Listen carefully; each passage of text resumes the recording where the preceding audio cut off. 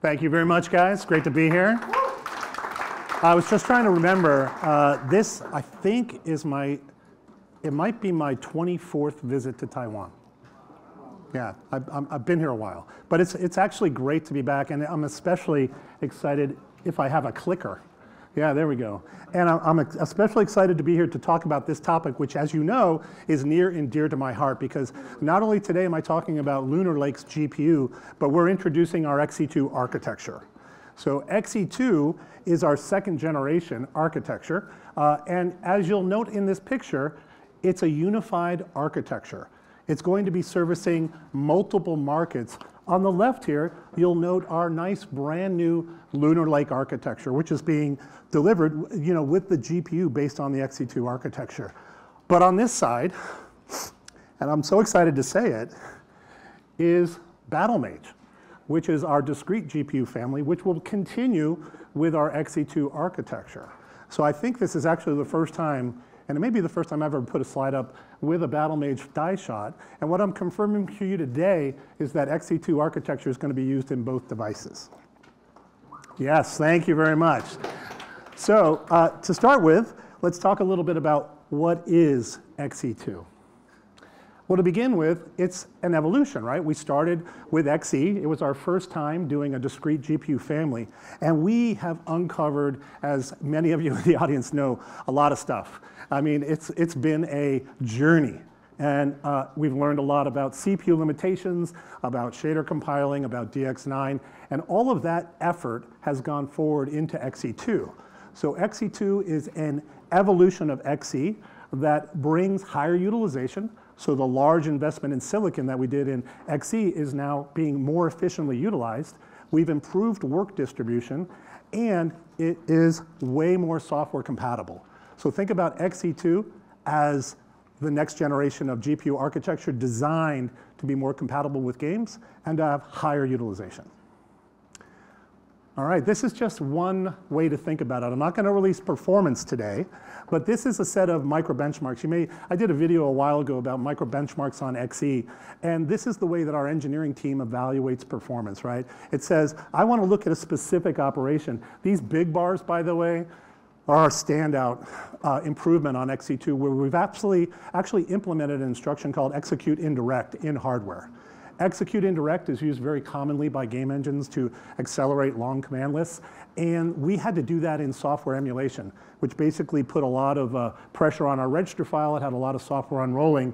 In this case, we improved performance by 12.5x if you have execute indirects. But the improvements are across the board. It's just a lot of hard engineering work across many years, everybody polishing that thing. You know how engineers are. You get them in a corner, and they just start polishing, right? And these guys have been polishing and polishing and polishing, and that's what Xe2 is all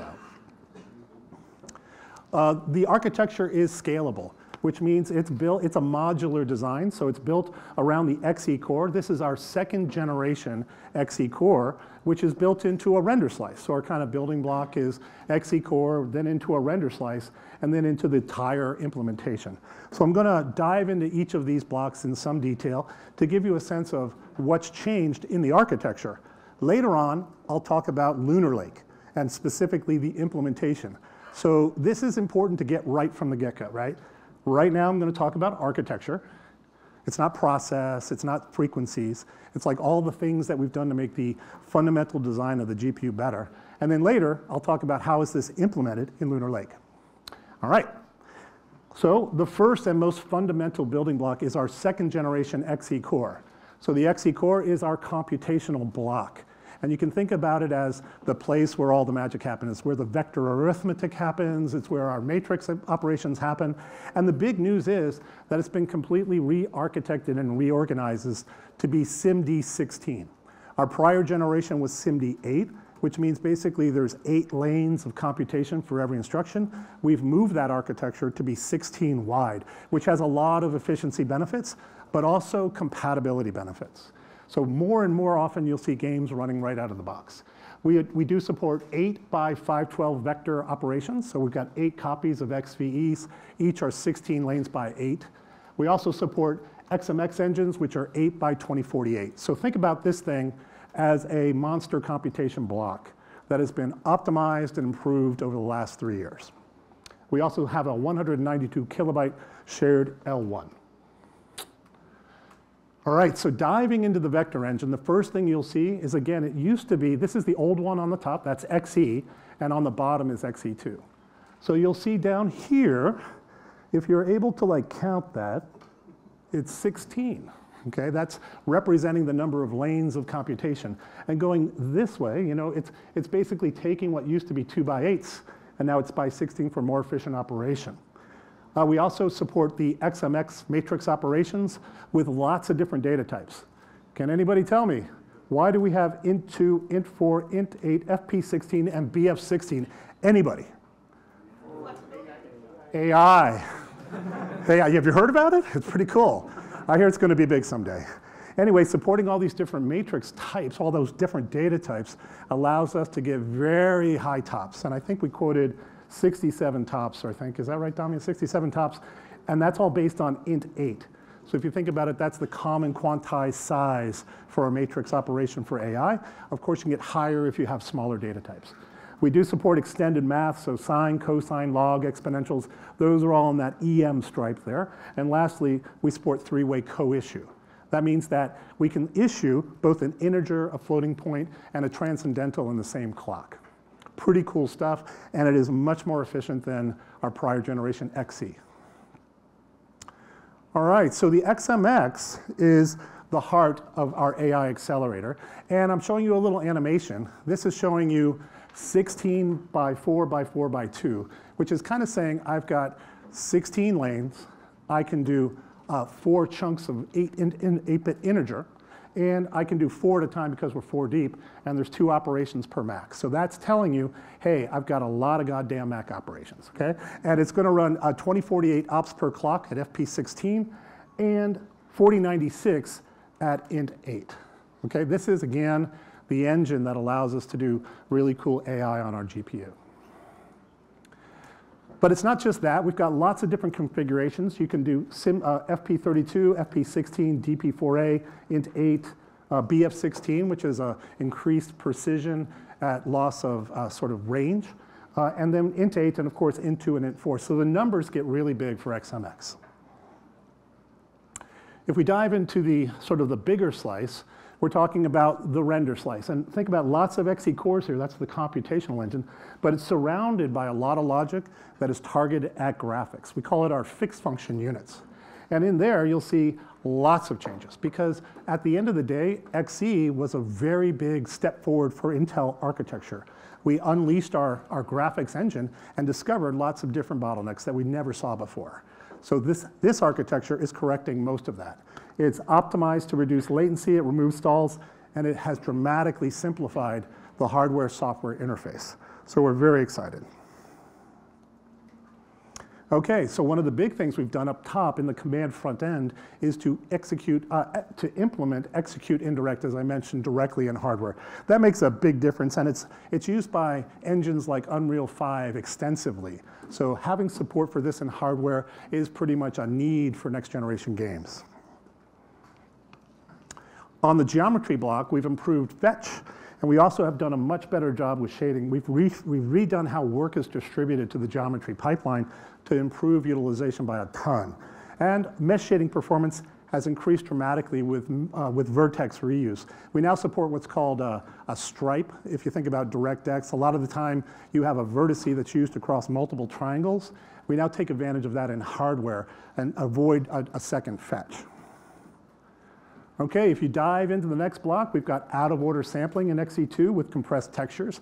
That is a very, very important technique. So as you know, games have these gigantic multi-gigabyte textures that are mapping trees and forests and hills and stuff. So we compress those, and they go into our cache compressed. So we need to be able to sample out of order, and that's a new feature for Xe2. We support 2x the throughput on a sampler read, and we support programmable offsets. All this a little bit technical, but if you think about a programmable offset, we're talking about an offset relative to the center of the sample, which allows us to implement sort of higher level filters directly in hardware. All right. So We've redone our high Z. High Z is kind of a cool block. If you think about fixed function, it generally starts with like reading geometry, and then you're translating the geometry, using matrix multiply in world space. So you're kind of moving these triangles around. But eventually you have to get to the point where you show a pixel. You're going to convert a triangle into a fragment, which you're eventually going to shade to draw a pixel. So that fragment processing is very important about order of those triangles on the final scene. So what high Z does is it remembers which triangle is closest. And if it ever sees a triangle that's further away, it'll instantly cull it from the pipeline, and we can dramatically improve performance. It's kind of a very smart trick to reduce pressure on your later shading. All right, so considering, again, the pixel backend, we have 2x blending throughput, which is, basically you've taken all these fragments, you've shaded them together, and when there's transparency, you have to blend them. So higher bandwidth for blending is critical. We've also got a 1.33 increase in our pixel color cache, which again reduces bandwidth requirements on our cache. All thrown together, it's a bubbly, delightful creature of comfort, okay? And we render target prefetch is increasing on the L2 cache. So we have a new 8 to n compression algorithm on our pixel backend, and we do fast clear. So a lot of you guys know that many times in a game, they'll say, forget what I drew in this last frame, and we're going to draw something new. And usually they use a clear command. And our older architecture would just write zeros. It's clear, so let's write zeros. Well, the truth is you can just mark a bit and forget about all the stuff that was there. So this is a brand new feature for our Xe2 architecture. It's like kind of a no-brainer, but it dramatically improves performance. We have really dug in on ray tracing on Xe2. If you remember, this is a picture I used when I described our Xe2 ray tracing implementation. Ray tracing is kind of a fundamental algorithm in next generation games. The problem you're trying to solve is to figure out what triangle is a ray going to hit. And if you think about it, you could query all the triangles in a scene. You just basically sort them and then say, does this ray hit that triangle? It's a fairly simple math, but it's very slow. So what you do is you draw boxes, and then you nest boxes within boxes. That box hierarchy is called a BVH. And what you need to do is traverse that BVH to get to the lowest level box, and then you look at all the triangles that are contained within that lowest level box, and you only check those. So the thing that is searching through this tree is called a traversal pipeline. And in Xe2, we're now up to 3 traversal pipelines and 2 triangle intersection engines per ray tracing unit. So again, the triangle search happens at the leaf, and it's critical for ray tracing performance.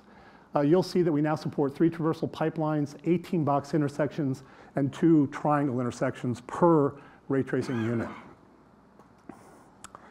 All right, so back to the micros, right? We have done a ton of work. The work is spread all around the microarchitecture, and it impacts everywhere from geometry, sampler, backend, caching, and even the Xe core itself. And you can see that the performance varies somewhere between 1.2x for a tessellation test, all the way to some huge numbers that are checking out execute indirect. Okay, so that's a pretty good summary of where we are with the Xe2 architecture. It's brand new Xe core. It's our 2nd generation. We have new vector engines that are SIMD16. We've doubled down on ray tracing, 3 traversal pipelines and true triangle tests. We have deeper caches. We got a better performant XMX engine, and all about performance and efficiency. Okay, that is Xe2 in a nutshell. And the key thing to remember is this architecture is going to go multiple places. On the one hand, it's going to go down effectively into a Lunar Lake configuration. On the other hand, it's going to go up into a Battle Mage configuration. Okay, so both are supported natively by this architecture. That's why I don't call it Xe2 HBG. It's just Xe2, and it's going to cover the entire gamut of configurations. All right, so let's talk a little bit about Lunar Lake. So this is changing gears now. We're talking about a specific implementation. Lunar Lake is all about delivering experience. So on Lunar Lake, obviously, we have some key experiences. It's got to be low power. It's got to be high performance. It also has to be much more efficient because we're lowering our power budget. Remember, we talked about this. And it's got to support the latest industry standards. So for us, it's not just a graphics engine. It's got to have media. It's got to have display. It's a very complex device. By the way, I want you to start separating in your mind, separate media and display from Xe2. Xe2 is referring to our core architecture for graphics, and there'll be a media and display that kind of moves along on its own cadence. All right, so digging into Lunar Lake. On the graphics side, we know the big punchline, right? There are really three big blocks. There's the GPU, which we kind of talked about. It's Xe2. There is a fairly significant investment in media, and I'll go through the details of that for Lunar Lake. And we have a new display block, and I'll share you some of the new technology that shows up in display. Starting with the GPU, this is where we marry architecture and implementation. This is an 8 Xe core implementation, which is a fairly large investment. We have 8 Xe cores, 64 vector units, 2 geometry pipelines, and so forth. So think of it as a pretty beefy GPU for a very low power integrated device. If this is the curve that I think everybody's been waiting for, this is comparing Meteor Lake to Lunar Lake. And Meteor Lake came in 2 different variants. There's a Meteor Lake U and a Meteor Lake H. Our claim is that you will see up to 1.5x performance at the same power. Okay, so up to 1.5x perf at the same power. You'll also see significantly higher performance, I don't think I'm allowed to say, at the same or higher power. Okay, so if you imagine in the discrete world, this line would go further and the performance would go higher and the scaling would go wider. Okay, so natively around up to 1.5x performance. So let's talk about the implementation of the GPU AI engine. This morning, if you didn't come to my section, you didn't hear about our real plan and strategy for AI. It's a multi-engine strategy. We support AI acceleration on the GPU, on the NPU, and the CPU. So talking about the GPU specifically, it's all about this matrix engine. And we support 67 peak tops. Okay, the way to think about it is easiest with a demo. So are we ready on the demo? We are. Why don't we pull the demo to the screen? So Mr. Bart's a good friend of mine. Why don't you tell me what I'm looking at? So here we have 2 platforms, and these are running on the platforms here on the stage in front of you here. So on the left-hand side, we have our Lunar Lake platform, and then on the right, we have Meteor Lake. Now, what we have set up here is Stable Diffusion running OpenVINO. And so what we're going to do here is we're going to generate an image, and we're going to use a prompt, and that prompt is older Intel engineer wearing a blue hat with a blue jacket. He is making a funny face with his mouth open, excited for new technology. Yeah, but before you run it, let me tell you a little bit. If you haven't heard about Stable Diffusion, it is a transformer-based architecture. And so it's taking advantage of our XMX unit. It's running on XMX on Lunar Lake, and it's using DP4A GPU accelerated on Meteor Lake. So if you remember, DP4A is supported on our Xe architecture, and it's a 4-way int8 accumulation instruction, but it's not as optimized and performant as our systolic array is on Lunar Lake. So let's go ahead and give it a shot. All right, we're doing some compiling and text encoding. If you guys saw Darren's explanation, you realize there's a prompt that's being encoded by text. Then we're starting to do this UNet process, which is a diffusion. We're starting by injecting noise into the network, and then subsequent passes are basically evaporating the noise using a transformer. At the end of the day, we're done. So let's go back to the sheet before you show the punchline. So this took 6.3 seconds, which is pretty fast. Over on this side, we just finished, and it's 13.2 seconds. So we're demonstrating roughly a 2x performance of Lunar Lake versus Meteor Lake. And you can see this is the happy Intel engineer with the mustache. I don't get it. I don't have a mustache. That's a way older engineer than anybody I know. But at the end of the day, that is a great example. It doesn't look like me at all, really. I mean, but kind of, But anyway, that's Lunar Lake versus Meteor Lake, showing you the power of XMX and systolic versus DP4A. Thank you very much, Mr. Barnes. Let's go back to slides. Okay. So that was pretty cool, Stable Diffusion, and it runs obviously through our full software stack. Again, if you didn't see my morning session on the technology of a transformer, I actually think you should come to the afternoon session because it explains how Gen AI works, which is probably required reading for most of us. All right, back to the next block, display engine. So most of you know that display engine at Intel we've been working on it for a very long time. Can anybody guess why? Like, why is display so hard? Hey, come on, give me a guess. Anybody? Anybody? I'll tell you. Okay, hold on. Look at this picture. In the display engine, the top of it is reading the frame buffer. So if you think about what the top of the display engine does, it has to look at all the different formats, different resolutions, different formats. I'll talk about it in a little bit. Summarize at the top level first. So there's 3 display pipes, which are these pixel processing pipelines, which means you can have 3 different displays connected.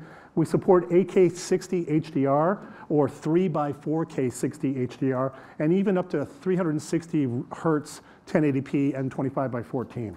So the key thing is, there's actually a brand new interface on the Lunar Lake display engine, which is called EDP 1.5, and I'll talk all about that in just a second. So it's a very high-performant display interface. The way to think about it, well, the way to think about it is, did I skip a slide? Let me go back a little bit. I really wanted to do that other one. I guess I didn't keep it. All right, so we're going to talk about at the top of the engine. Remember, the input to this block is the read of a frame buffer. And frame buffers have multiple different formats. They have multiple different gamuts. They have different resolutions. So the process of streaming that in, it also does decryption for encrypted video. But at the end of that, it comes into our pixel processing pipeline. Okay? So the top part of the pixel processing pipeline is processing 6 planes of frame buffers. So you can have overlays, you can have different compositions, but they can all be different formats and they can all be different resolutions. So that front part of the pixel processing pipeline, it does things like color conversion, scaling, and composition, all in hardware. It's actually super crazy. I spent like a week trying to understand what this thing does, and it is super elegant. But once you get to this part, think of it as you have a common format and a common gamut for all the planes that have been composited. The next step is to target it towards a specific display. So once you have a common format, you're going to, again, do color enhancement, you're going to do scaling to match your display, and you're actually going to do conversion for protocol based on whether it's HDMI or EDP or whatever, right? So this back half, think of it as generating pixels. Pixels that are going to transport over whatever connection you have. Pretty cool, right? The front half is frame buffer, the back half is display pixels. All right, so there's one special pipe. This pipe is kind of targeted at laptops. So most of the time, Lunar Lake is going to be, actually all the time, Lunar Lake is going to be in a laptop. And there are things that you can do in a laptop to optimize the experience far beyond a normal desktop chip. So let me talk about a few things. There's one which is called panel replay, and the second thing is called brightness sensing and lace. And so on that specific pipe, we have additional power management to implement these 2 features. I'm going to go really quickly through how these work. So well, before I do that, the pixel pipeline at the end of the day has to go through compression, and then there's transport and encoding. So if you think about it, we've kind of generated pixels. Now we're going to encode it, and then we're going to shift it to a specific physical interface. We have 3 different physical interfaces, actually 4. It can be DP HDMI, DP HDMI, DP HDMI, or EDP. And so what this block's responsible for is effectively converting the generic pixel format to a specific targeted interface. Lastly, we've got this display stream router, which implements a technology called MST. If you're familiar with DP, you can actually chain heads there. That's all happening in this stream router. And you can also steer any head to any connection. So basically, plug and play is implemented in the router. So let's talk about the new thing, EDP 1.5. So EDP 1.5 is all about panel replay to lower power. And it is an evolution of panel self-refresh with selective update and adaptive sync controlling the source. So this is a technology that's near and dear to my heart. It basically says that the GPU can control when the panel refreshes. And it's a pretty fundamental innovation that allows us to solve some really cool problems. The first one is media playback. So if you imagine trying to play a movie on a laptop, the movies are generally captured in 24 frames per second. So a 24 frames per second movie really doesn't work on a 60 hertz panel, right? You're going to have to show two times of one frame, and then three times of the next frame, and then 2 times, and then 3 times. It's called 3-2 judder. And the reason it's called judder is because the animation captured in each frame is the same. So if you show B 3 times and you show A 2 times, you're going to feel a little hitch every time you switch between that pattern of 3 and the pattern of 2. The way adaptive refresh fixes this is it allows us to set the panel refresh to 48 Hertz when we're playing back a movie. So at 48 Hertz, you'll see it's just 2 frames, and then 2 frames, and 2 frames, and 2 frames, because the content is captured at 24 Hertz. Okay, so that's how adaptive refresh actually gets rid of judder in movie playback. The next tech I want to talk about is panel kind of refreshing. So I'm going to roll through this pretty quickly, but back in the day, you basically had the display engine turn on, you rendered an image, you accessed memory, and you shifted it to the display. All of this consumed a lot of power, and you did it on every frame. The first innovation was, hey, why don't we kind of speed the data to the display? So we'll actually run the interconnect faster than the refresh, so we can shut down the memory interface sooner. The next innovation was panel side refresh, self-refresh. So what we're doing here is we're capturing the data, we're sending it over to the panel, and then we ask them to implement a buffer inside the panel to record that image, so that if the next frame doesn't change, then on the next refresh, we'll just refresh the panel itself without retransmitting the data. The next interface change after that was something called selective update. In this technology, we said, hey, when you're playing a movie, there's often these bands here, right at the top and the bottom, so let's not send those. And as a matter of fact, this selective refresh can be a box that's as arbitrary size. So again, that allows us to shut down the display box sooner and save power. Next innovation, selective update with hardware queuing. How about, instead of waiting to send the new frame, because I'm decoding media in this case, I'll actually send a bunch of frames at the same time. I'll turn on and I'll burst the frames, and so when I get to this next frame, it'll just already have the data and we don't have to wake up. What's new with EDP 1.5 is something called early transport. With early transport, we actually send the data very, very quickly. It's actually going to transmit all the data to the display engine, and it never, ever actually turns on the core again. So it's another improvement upon what we're doing. It actually is a standard in EDP 1.5, so it should be broadly disseminated. Summarizing it all up, it's kind of like all about power savings. So the technologies I just described to you save collectively about 112 milliwatts when you're doing windowed YouTube. It saves about 13 watts when you're doing, 13 milliwatts when you're doing full screen, and 65 milliwatts when you're doing, what's that saying? Oh, 4-tab browsing, so browsing, right? But that's not the only story. We've done a lot more on display. This actually summarizes all of the improvements that we've made inside the display block for Xe2. And you can see things like, early display engine waking, saving 351 milliwatts for full screen YouTube. This is all of the impact of the Lunar Lake display engine on power for common use cases. All right, the last block, the media engine.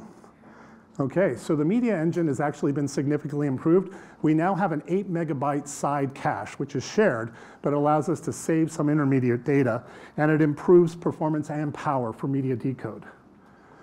The block itself is a single MFX engine. It's organized into an encoder and a decoder, which I'll talk about in some detail, and a bunch of fixed function logic for, again, gamut scaling and video scaling, depending on your target. We support 8K60 10-bit HDR decode and 8K6 10-bit HDR encode. So both encode and decode is supported, and all of the major codecs, including a brand new one called VVC. So VVC is the next step in video encoding, and we're pretty excited to support it natively on Lunar Lake. So VVC significantly reduces the bit rate at the same quality level, and it has 4 main features. One is a file reduction size, so the files are getting more compressed and better compression ratios. It supports adaptive resolution streaming. That's a pretty cool technology I'll talk about. We support screen content coding and 360-degree projections primarily for cell phones. So let's dive into these techs one at a time. First of all, this is like a major problem that happens all the time. When you're streaming YouTube, like you're watching, a YouTuber's channel, it starts off at high res, maybe 4K, but then there's some kind of buffer interference. So what happens is the client tells the server, hey, I'm not getting all your frames. And then the server responds by effectively flushing the cache. Or you throw away all the frames that are in place, you throw out all the keyframes and the iframes, and you start over. So right here, there's a hitch. We've all experienced it watching YouTube, right? The thing, bandwidth, and it's like stirs a little bit, and then it goes to a lower resolution. And the opposite happens when you get more bandwidth and you go to a higher resolution. So what's happened with VVC is effectively we can preserve the data that we've sent. So you might be having 4K frames, and then the interruption happens, and the client tells the server, hey, some stuff's happening. So instead of tearing down the stream, the information starts being incremental at a lower resolution. So keep the data that you've got, but now the new frames are going to be lower res, and we just have the logic to put that back together. And conversely, when we get better bandwidth, we'll reuse the reference frame data from the prior frames. So it's pretty cool, and that's a feature of VVC. Now this picture I have here because it's the way our encoder works and our decoder works in detail. This is the decoder process. I did a video on this. It's a little bit too technical to go in here right now, but let's just say that for our new generation of media encoder and decoder, we've messed with pretty much everything. So everything's been widened up, or our search depths have been improved, and of course we now support VVC. This is a kind of a block diagram of it where you do the decoder and encoder, video scaler, and all this color space conversion that lets you kind of take a video, decompress it, and send it to any display. This is a super cool technology called screen content coding. And the idea is that normal media codecs were designed for movies. Right? They were designed for movies because that's really what we stream. They're not designed for desktop streaming or sharing a workspace from the cloud. So you'll see here on the left side is including screen space coding. And I guess that's right side. Right side is screen space coding, and left side is without. And hopefully you can see the algorithm that we use is pretty different. And the quality is much, much better at the same bit rate. So screen space coding or screen content coding dramatically improves the experience for streaming of a desktop, whether you're streaming from the cloud or to a neighboring desktop. So let's talk a little bit about the evolution of codecs.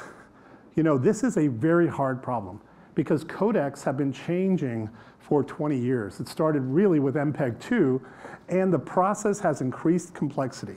So these codecs are now very complex, but the truth is we've implemented all of it in hardware. So with the latest incantation of H.266, we're now about 100x the complexity that we were when we started off with MPEG-2. But that 100x is totally invisible to users because it's all implemented in hardware. All right, so with that, I want to show you what this looks like. So let's go ahead and pull up the demo. All right, cool. So what are we looking at here? So we're looking at 4K VVC playback on both Lunar Lake and Meteor Lake. However, with Lunar Lake, we have hardware accelerated decoding. And you can see there's a big power difference there. Big power difference. So on your right side here is hardware accelerated VVC decode. It's a 4K display. On your left is actually a Meteor Lake running without hardware decode. So you can see hardware decode actually makes a huge difference. By the way, the video that you're looking at is the installation of an ASML device in our Hillsboro facility for the latest gen lithography. So we're also very excited about what's happening on the foundry side. But this is not about that. This is all about dramatic power reduction by implementing VVC inside of our codec. By the way, do you see the blue lasers? That's pretty cool. It's evidently evaporating aluminum. Who knew? Tin. Who said tin? Is it tin? It's tin. I thought it was aluminum. It's tin? It's droplets of tin. Have you been there? Has anybody in this room been to see this? No? Stephen, you didn't go? I went, but not for this. Oh, okay. Well, it's very, very cool. I actually am so excited to see this kind of stuff, and hopefully we'll have more to share there. All right, coming back. Back to slides, please. So obviously, it's not just about the hardware, although we do have some kick-ass hardware. You have to have a complete software stack. So in this case, we've been working on it, right? And it's complicated.